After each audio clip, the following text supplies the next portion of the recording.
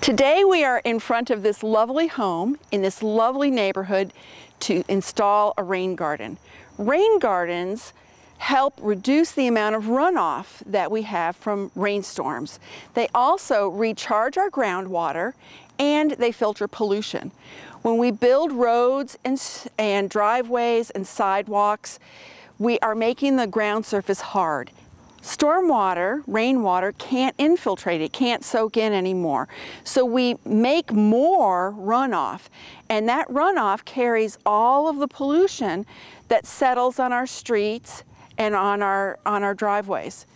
So by installing a rain garden, we're going to reduce the amount of runoff, we're going to filter the pollution, and we're going to do good things for our groundwater. Today we're going to walk you through step by step on how you can build your own rain garden. We're really excited about this project, so hang in there and we're going to have a good time. Okay, so the first thing we want to think about when building a rain garden is where we're going to put it. In general, rain gardens should be located about 10 feet away from the foundation or the garage and in a natural depression or on a gentle slope. You don't have to worry about putting a rain garden immediately next to a downspout. Rainwater can flow across the lawn. The most important aspect is that the rain garden be able to collect runoff. And here you can see an example. Here's a downspout. In this case, the downspout runs across the pavement. Here's another downspout in the same house, and this has been piped immediately or directly to the roadway. So this homeowner is going to reroute this roof runoff into their rain garden location. And in fact, they've decided to use this planting area in the front as the collection point for their rainwater, and this is going to turn into or become the rain garden. Once you've decided where you're going to put your rain garden, your absolute first step is calling Miss Utility. We have an amazing amount of power lines, internet lines, gas lines, electric fences, all kinds of things under our lawns in our neighborhoods. And the last thing you want to do is blow up or cut off your neighbor's internet. So call before you dig. It's simple, it's free, and they will come out and they will mark everything. Here's an example of all the markings in this lawn. As you can see, there's quite a bit. As a project that's about to dig into this, we want to make sure we avoid these. So this neighbor has done his job. Next step is a soil test, and the Turf Love volunteers will take care of that for you. So that leaves you with the infiltration test. Infiltration test measures how quickly water can be absorbed by your rain garden location. And what we're looking for is a number like how many inches of water will drop in a 1 hour time period. So the first thing you want to do is take a post hole digger or any shovel that you have and dig a hole about 18 inches deep and 8 to 12 inches wide. The second step is to rough up the sides of that hole. Just the fact of digging a hole, the shovel blades will smear the soil, kind of seal it off, and we won't get a very good infiltration test. So we find that if we rough up the edges, we'll get a better reading.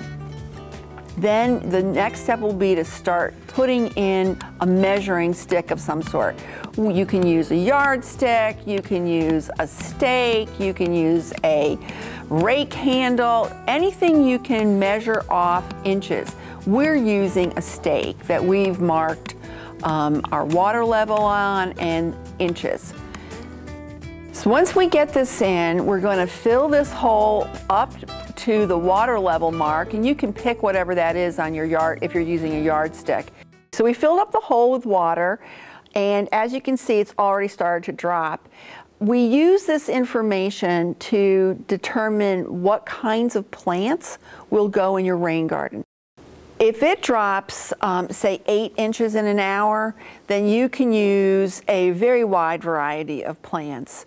If it only drops 2 inches in an hour, you're going to use more plants that are more wetland-like plants because they're going to be sitting in water more frequently. In any case, the rain garden should be designed so that it doesn't hold water for more than 48 hours. Okay, so now you have your infiltration rate. It's time to look at how much of your impervious or hard surfaces like driveways and patios and roofs will actually drain to the location you've chosen for your rain garden. And in this case, you can see the orange portion of the roof drains towards that rain garden in the backyard, and the blue portion of the roof drains toward the rain garden in the front yard. Your roof will look different. So you need to kind of walk around your yard, look at how the water flows. Turf Love folks can help you with this. So if you've got 500 square feet of roof and driveway or lawn running to your rain garden area, you need to have a rain garden that's 50 to 60 square feet in size, or about 5 by 10 or 6 by 10. At the end of the day, a rain garden is a basin. So we're looking for a very shallow center, usually in our area about 12 to 18 inches deep. We're going to put aquatic plants in the deepest portion. This is where our infiltration rate information becomes important. And then we use grass or ground covers on the berm. And here you can see the 3 planting zones. The zone A is the wettest part. So those are the most wet tolerant plants. Zone B is sort of a transition zone, and zone C is usually a berm or something that looks more like your yard but holds the water, helps the water to stay inside the garden so it can infiltrate. Every rain garden should have an overflow because we always get big storms that will kind of overwhelm a garden, and we want it to overflow in a safe fashion so that the rain garden's not damaged. Here's our rain garden. We've figured out the roof area, the contributing area. We've looked at the infiltration rate. We've come up with our size, and you can see they flagged 2 rows here. One is the interior portion that will be the zone A, or the deepest portion, and then you've got the exterior ring of flags are the berm area. We are ready to go. It is time to start digging. Here we have our homeowners. We've got the director and we've got the worker, and you can see that this is going to take some time. This is where you want to invite your friends over, have a pizza party, get as much help as you can, because this is no small undertaking. Wow, here we have our instantaneously dug rain garden. But this is perfectly done. You can see the center is deeper. You can see the berm around the edges. You can also see that they've added a trench so they can reroute that roof runoff that was going to the road. So these folks are ready to start filling. So here you can see the soil that was taken out of the rain garden. It's stockpiled here in the driveway. And since every rain garden is different and the soil in every yard is different, we need to modify that soil before we put it back in the rain garden in order to make it the best possible planting medium for the selected rain garden plants. In this case, our soils here are quite tight. So this homeowner is going to need to add sand and organic material like a compost and mix that up really well and put it back in the rain garden before planting. Another rain garden may have a very fast infiltration rate and may not need to add any sand at all to the excavated material. In that case, they may only need to add some organic material or compost. In either case, the best way to get assistance with this is to take a sample of the excavated material to a lawn and garden center, or work with Turf Love, or even look it up online. There are resources to get assistance for how to get the best recipe for your rain garden. Okay, now's the time to select the plants for your rain garden. But the goal here is to have the best plants to meet your aesthetic goals and to meet the conditions of your garden. here's an example of a planting plan that was developed by a master gardener.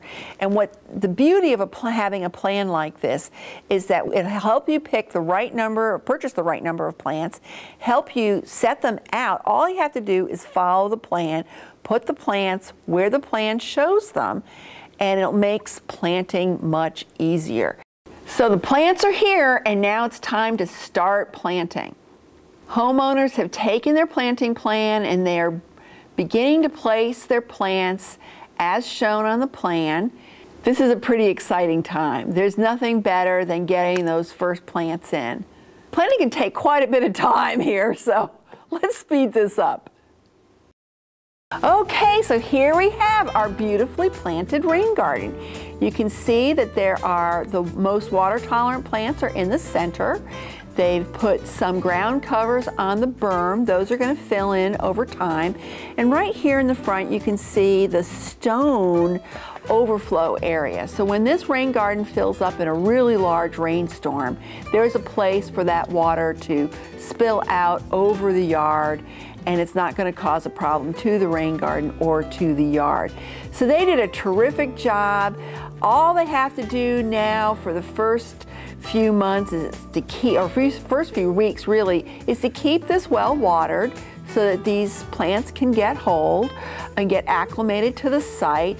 And then over time, once it's established, really all you need to do is keep them mulched and keep the trash out. These are really very simple, and they maintain themselves really well. So there you have it, voila, a rain garden. So to help you with your rain garden planning, here are a list of resources and a list of contacts. Please feel free to give us a call. We'd love to talk to you about a rain garden in your yard, and we would love to give you any assistance we can.